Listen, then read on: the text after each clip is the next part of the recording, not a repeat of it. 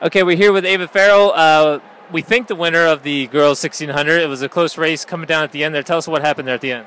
At the end, I probably went across the finish line. Apparently, I was moving out, so they were close to disqualifying me, but I don't think they actually did. Did you feel yourself moving out?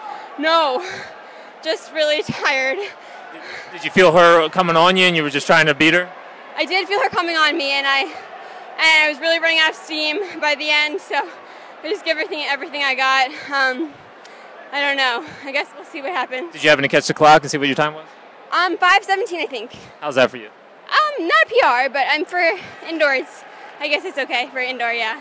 And did you come in here expecting the win today or what? No, not at all. Not at all. Well, if you definitely got the win, how's that feel to be a state champion? Very exciting and a first. So it's very, very exciting.